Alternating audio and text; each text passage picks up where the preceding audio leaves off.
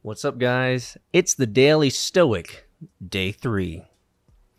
Be ruthless to the things that don't matter. Quote, how many have laid waste to your life when you weren't aware of what you were losing? How much was wasted in pointless grief, foolish joy, greedy desire, and social amusements? How little of your own was left to you? You will realize you are dying before your time. Seneca, on the Brevity of Life 3.3b. One of the hardest things to do in life is to say no to invitations, to requests, to obligations, to the stuff that everyone else is doing.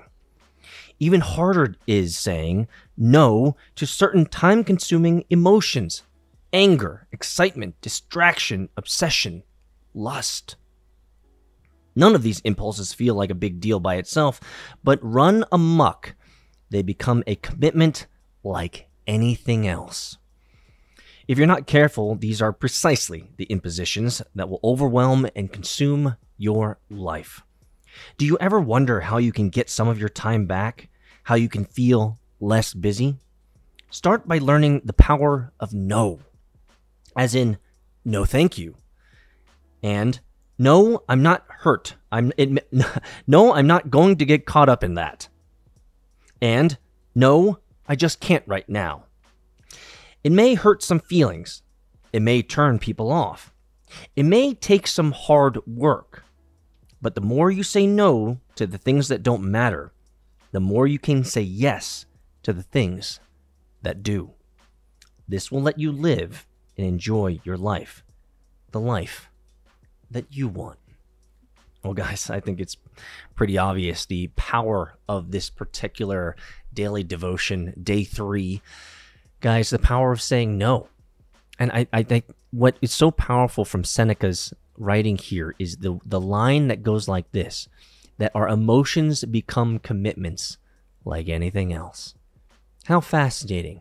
How fascinating is it that entire days, hours, can be caught up in an emotion.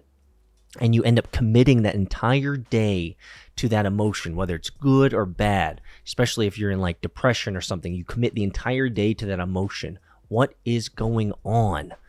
Don't allow your emotions to run amok, as Seneca says, or the author says.